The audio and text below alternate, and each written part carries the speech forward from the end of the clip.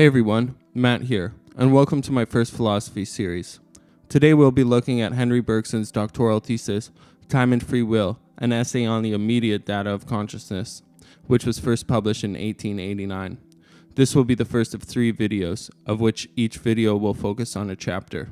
So without further delay, let's get started on chapter 1. Bergson's first move, and it's a big one that the rest of the text develops on, is to draw a hard distinction between the inner world of experience and the outer world of extension. He claims that conscious states or experiences do not occupy space, and thus have no means of being measured.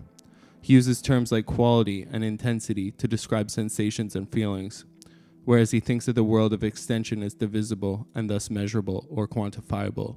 Or if easier, we can think of extension as the material world. So how does he make this great initial claim that the internal world of emotions, feelings, and sensations is not measurable? It seems to me that this claim is best arrived at not by logic or reason, but a finely tuned awareness to conscious experience itself. Now, if you have an impulse to go and sign up for a month-long meditation retreat in order to enact that last claim, hold tight. It may not be necessary, although it would probably help. Let's try the difficult task of becoming mindful of sensations in themselves. As you sit in your chair and listen to this video, become aware of your experience. Careful here. Don't become aware of your experience of the computer or the chair. In fact, erase the idea of the chair, the video, and even the idea of you. What is left is the sensation itself. Without any external structures or concepts to be associated with, this sensation can only be identified with its own unique quality, shade, or tone. This indescribable feeling of experience itself is what Bergson means when he states that experience is qualitative. Now, if you had trouble with this dabble in mindfulness meditation, don't worry. The ability to access experience itself, free from concepts and associations, might indeed require you to sign up for that retreat you were thinking of. Might even require you to sign up for that retreat 10 or 20 times in the next 10 years. So if you want to understand the rest of this book, you should quit your job, become a yogi who lives in the forest. Just joking. What's important here is that we can at least begin to realize that at the bottom of every experience stripped of all external associations, is a unique quality, shade, or tone. So after making this observational distinction, we arrive at the main question of the chapter. That is, if the intensive world of qualitative experience is not measurable, why is it that we so intuitively believe sensation measurable? Or, in other words, why do we feel so correct in claiming that we feel more or less pain, more or less effort, etc.? Bergson will spend the majority of the chapter investigating this question, which is referred to in the text as the problem of intensive magnitude. He'll go on to show that whenever we think we're measuring a sensation or intensity, what we're actually doing is mistaking the sensation itself for an extensive structure we associate it with. Let's look at some examples of this mistranslation of quality into quantity, so we can see for ourselves that the idea of intensive magnitude is in fact a contradiction of terms. We cannot measure sensation itself as it does not occupy space. So let's try this for ourselves. Remember, we're trying to see how and why we think that a sensation can increase or decrease. Now I want you to make a fist with your hand. Begin squeezing your fist. Slowly increase your effort until you're squeezing your fist as hard as you can. What did you experience in this action? What you likely experienced during this action was a sensation of increasing effort in the hand. But did you really experience that? Let's try this experiment again. This time, as you squeeze your fist, I want you to pay attention to what's happening in the rest of your body. You'll notice that as you squeeze your hand tighter and tighter, you begin to engage more and more of your body. First, the muscles in your forearm contract, next your shoulder and back, now your core, your face, until eventually your entire body is engaged in the task of tightening your fist. In the first case, the sensation of effort is isolated to the hand. In the second case, with a revised attention, we can see that the sensation of increasing hand effort is actually an increasing number of muscles involved. Thus, through the measurable spatial structure of our body, we assign sensation itself a measure. Let's look at another example of this. This next example is one of my favorites, and is one that really got me thinking in new ways, as it caught me quite off guard. It has to do with psychoacoustics, that is, the perception of pitch. Deeply rooted in our understanding of pitch is the spatial concept of height. We say that one note is higher than another and one lower than another, without question. We'll quite vividly and involuntarily experience an ascending scale as rising or a descending scale as falling. Why do we think of pitch vertically? How can a note be higher than another? This may seem bizarre at first, but let's think about this deeply. We might suggest that it's because we see notes arranged at different heights on a musical staff. Higher notes are in the upper region of the staff and lower notes are in the bottom. Although this vertical organization of notes may reinforce our spatial understanding of pitch, it still leaves the question, why were they plotted vertically in the first place? One could have represented pitch by means of colors or symbols, so the question remains the same, why do we associate pitch with height? Another suggestion might be that the vertical ordering of pitch is due to our knowledge of frequency. Science tells us that the higher pitches are actually sound waves that oscillate or vibrate at faster rates. But even upon this knowledge, which is not given in actual experience, why should the frequency of oscillations have anything to do with height? If we think about it seriously, more oscillations per X amount of time have no clear relationship to the spatial sense of height. So what could be at play here? Try making, or imagine making, a sliding pitch with your own voice. Start at a comfortable range and lower or raise the pitch as far as you can.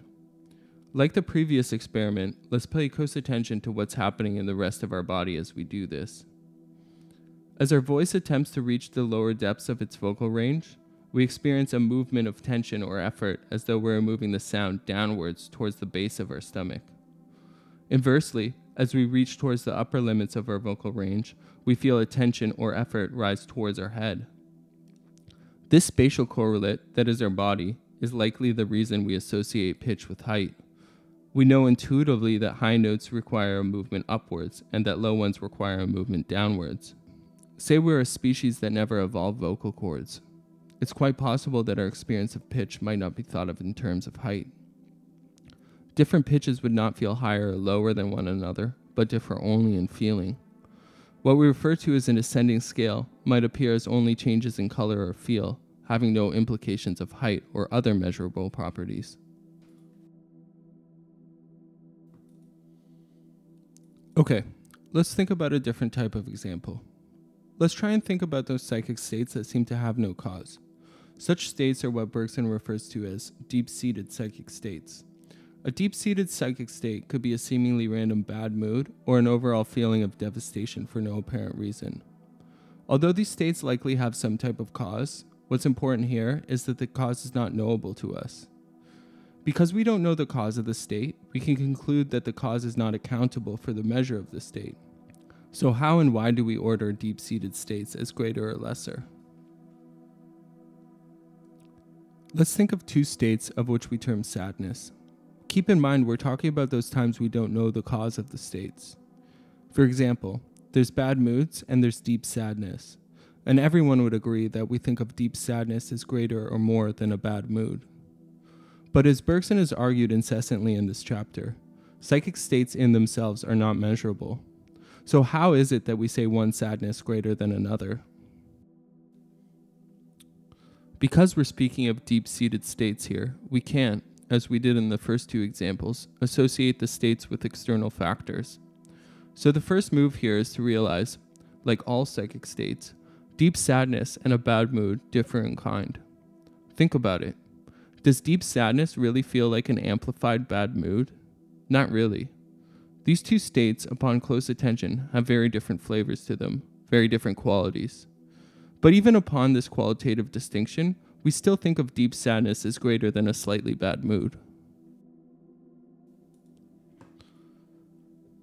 Bergson will go on to suggest that a deep-seated state that we think of as greater in magnitude is actually just richer in quality. A deep sadness colors our past memories with its tone and feel. It shifts our perceptions in a certain way, staining them with its quality. Now think about a bad mood. Maybe some of our attitudes and memories are tarnished by it, some of our perceptions colored, but much of our psychic self remains unaltered. Bergson suggests that we think of an increasing sadness not as if it were a musician playing their instrument louder and louder, but as an orchestra acquiring more and more diverse elements and instruments. This qualitative sequence is perceived as a measurable progression to our quantitatively oriented minds, but for Bergson, it is just a change in quality that is not really measurable like that of extension. Now I know that this last example takes a little more stretching and a little more effort to make work, but I think it's valid to note that various degrees of sadness, or whatever state it is, are in fact really different in flavor. This realization that emotional states differ in feel and tone shows that they're not quantifiable in any rigid way. So now that we've looked at a couple of examples of how we're often presented quality with a quantity, and how we confuse the former with the latter, you may be wondering, is quality ever given in consciousness in a way that resists all attempts of measure? If you look to the language I've been using to describe the term quality in this video, if you think about the language I've been using that can do this without implying magnitude, you might be able to guess what I'm about to say. An experience we have that resists all attempts of measure is that of color. To be clear here, we're speaking of color itself, that is hue, not saturation or value. Saturation and value have spatial correlates. Trees in the distance are less saturated in our perception than trees in the foreground. As we approach a light, it increases in value, that is, it appears brighter. But hue itself? Hue has no spatial correlate, and according to everything we just considered, this lack of a measurable framework should make it impossible to think of hue in terms of magnitude. And that's exactly the case. We don't think of green as being more than purple, or blue as being less than red. Sure, we may remember the color spectrum from grade 7 science class and know that colors coordinate with various frequencies of light waves. But even the knowledge that violet's wavelength interval is more rapid than red's doesn't change the experiential fact that violet is not perceived as greater than red. So there you have it, a qualitative experience that does not imply magnitude. So in chapter 1, Bergson draws a hard line between the inner world of experience and the outer world of extension. He claims that our inner experiences are not measurable and challenges the common assumption that we can feel more or less of a sensation. As we learned in our examples, the magnitude of a sensation can be accredited to the spatial structure we associate it with. And as we've learned with color, when we have no possible spatial structure to associate our experience with, all we're given is quality. Thanks for listening, and stay tuned for the next video, where we will discuss chapter 2, the multiplicity of conscious states, the idea of duration.